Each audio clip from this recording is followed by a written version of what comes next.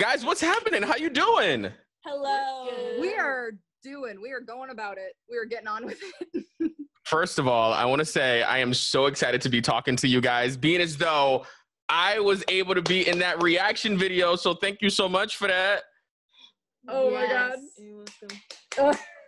How excited were you to hear your song on the biggest radio station in the country? Oh my gosh, I totally blanked and I didn't know what you meant when you said reaction video, And but now I know. remember and I'm connecting oh my the dots. God. I literally was freaking the F out. I was like, Listen. what is my life right now? What is happening? It just doesn't make sense. Why us? Why us? Well, here's the question. Why not you guys? I feel like you guys have been grinding, from a duo to a trio. You know what I'm saying? Like, why not you? Hey, I like that. I like that energy. You're right. Why Listen, I'm trying to help you guys out. Why not you? This is definitely your year, being as though 2020 has been a dumpster fire. Let's talk about the song F 2020. Huh? Dumpster fire. Oh yeah, dumpster fire. I like that. Oh, 100%. A dumpster fire. So let's talk about the song TikTok. And then when did you guys realize that you had to go back in there and like create a whole entire song from it? Literally the next day when we woke up and it had like 5 million views and it wasn't stopping and we were like, I just kept refreshing the TikTok feed and it just kept like the views and the likes kept coming in. I was like, literally what is happening? I don't know what's going on. Yeah, so we were like, Maybe we should finish the song and like put it out. I don't know. and then that's what we did. How'd you guys come together and write that? It started with Savannah. Yeah, I was just having the worst week ever, and then Sam called me saying that Sammy's cat Gumbo had died, and I was like, "This is too much. This is just outrageous at this point." And I just got up on the mic and freestyled the first verse and chorus. And now look at it. So you guys saw that it was blowing up, and you guys sat down. You were like, "All right, we need to make an actual song." How does that process work? Because I get so fascinated with people when they are writing songs and whatnot, because I feel like I would not be able to do that. So how do you guys come together and make that happen?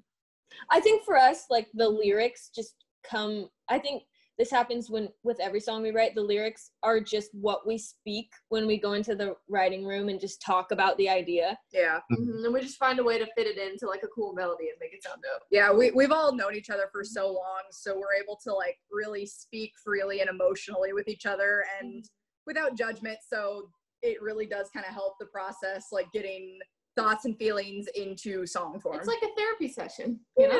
Yeah. I didn't think about that. Writing songs is like therapy. It really is.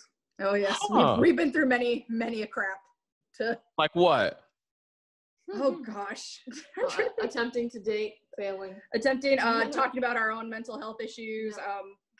First time Which I is cried important. writing the song was what? I said, which is important. So important. So important. Yep. A few years ago, we were like writing a song about my parents' divorce and like got super emotional about it. Like that, like there are no limits to what we'll try to tackle together. Do you guys feel like writing right now, of course, during like the quarantine and of course 2020, do you think it's been an easy process or has it been hard? Both. Yeah. Both. It's been a shift. I think that's the case for most creative people right now. Is usually what you do is you go out into the world, you have your experiences, you come back in the room, you write it out, but you can still do that, but you just have to find something to substitute the going out in the world and having experiences. So I think a lot of creativity's kind of taken a shift to be more like introspective on the whole, but everybody's dealing with it differently. Right. How are you guys handling just staying in the house? Are you guys living together? Mm-mm. No, I mean, we all live separately, but we just come to Savannah's every day for work. Yeah. Get up, get in my car, drive to Savannah's, and then drive home later. Well, I think that's cool that you guys aren't like on top of each other at all times. You know what I mean? Yeah, we all live by ourselves, so it's like We lived together when we moved to Nashville for like 2 years, and that was enough. It was enough. Yep. It was enough. We made it through. We didn't kill each other. Then we were like, this is good. When you guys were living together, did you guys realize that we can't do this? Like, this is no. It was like I don't think we really realized how hard it was on us until like we actually like weren't living together anymore. And they were like, oh my God, why are we doing that? Why did we do that? Why are we trying to share a we bathroom? That was so dumb. Yeah, it's like we actually hang out and like like enjoy being friends. Yeah, we have So, like now we have like quality time where we like, well, we used to like go out and go to Cheesecake Factory or go out for a drink together. And rip. Well, Nashville's not that closed down. What, the bars are closed down, restaurants. It's open, no, it's still happening. It's still happening. You can go, but you shouldn't. Absolutely not. So in the spare time, you guys are doing what? When you guys aren't writing music, you guys aren't with each other, you're on your separate ways. What are you guys doing? I'm playing Sims. I used to play it as a child and would like intentionally set the house on fire because I'm a crazy person. That's what everyone is saying. Because isn't it a thing that like then if you like go to like if you fast forward to like midnight, sometimes the ghosts of your sim walk around the house. What happens. That's why you do it. I know, it's spooky. The fact that we are setting our cartoon characters on fire is crazy. On the inside, okay? God Complex, the video game. That's exactly what it is. What are you guys watching right now? New Girl mostly. New Girl always. That's it? We watched Outer Banks. What else do we watch? I'm obsessed with the show called Love on the Spectrum because it's the most wholesome thing I've ever seen. I watched that the other day. It's so cute. I want to talk about the song "I Don't Like Your Boyfriend." Okay. I have a ton of questions. All right, ready? Number one. When you are in that situation, do you even tell your friend, or do you just let it take its course? I know what I would do. What would you guys do? We sent it. Yeah. You copied the link to the song and then you send the song with no caption. Yep. Because we're all so close and we've always had like issues with the person that one of us dates. We're like, you're not good enough for my friend. And so we've always like been so weird about that. We've now learned the method, which is voice your concern and then shut up about it and just be there for your friend. See, I feel like because I'm the person and you're the person that has to sit here and clean up the mess when the person does what you say that they're going to do. So at a certain point, you're just like, see, that's what you get. You should have been listening anyway. You know what I mean? Yes. Yeah. Well, it's your job to tell them what they're doing is wrong. And then when they don't listen to you, then you can be like, I told you so. I still love you, but we're going to move on. Yeah. Wait, are you needing to send a song to somebody right now? No, I needed to send a song to one of my friends who was dating this person, and she would I saw her coming, and I'm a Pisces too, so I feel like I have that sixth sense. So I saw her coming a mile away, and I was like, "Bruh, that ain't it, Chief." Sure enough, she done ran all the game on him. Oh, she Pisces him out.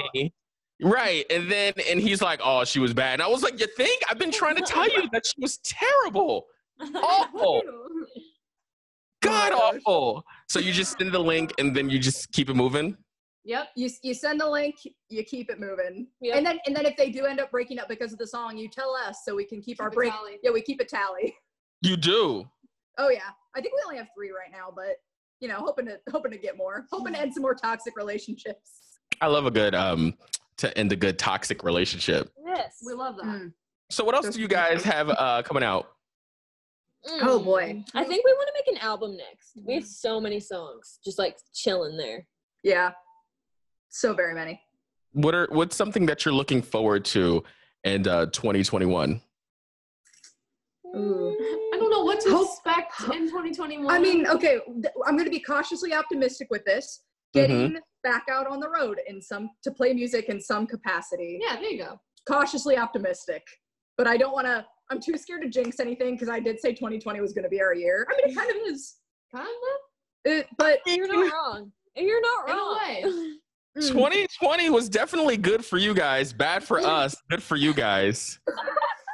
We can all share in the joy. The worse it gets, the more popular the song gets. You know what? No. I'm not going to wish that into the world.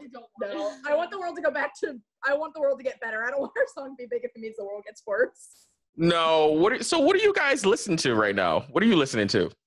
Oh, gosh. Dominic Fike. Oh, Dominic Fike. Be like, Ariana Grande, always. Always and forever. I'm always just listening to Hosier. Just sad girl hours. I need to. Are you emo? What? Are you emo? Are you emo? Like emo light. Like Oh yeah. emo light. I have green hair. I listen to Hosier, but it's under control. We're fine. It's an under control situation. Yep. Is it? Well, guys, I appreciate you jumping on and chatting with us. This has been a great chat, and I cannot wait until all of this is over, until you guys are able to come into the studio and let hang us out. come visit, please. Oh, you can definitely come on out to LA. Oh, gladly bet. I love LA. Yeah. Guys, thank you. Thank Thank you so much. It was nice to meet you.